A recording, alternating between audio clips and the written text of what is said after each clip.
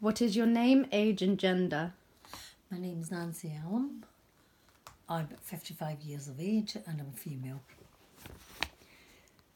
Do you think that filming in a cinematic style is effective in regards to tattoos? I do. I believe the music and the flashing images go well together. It shows a wide range of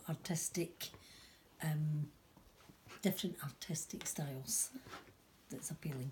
Yeah. Do you think that advertising in this way would make it harder to target people of different ages and genders? No, I think it will target a lot of different ages and genders.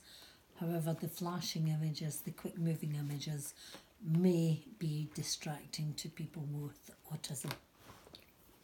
I am hoping for each of my adverts to be a variation of the same thing. Do you think that this would work well in targeting a broad market?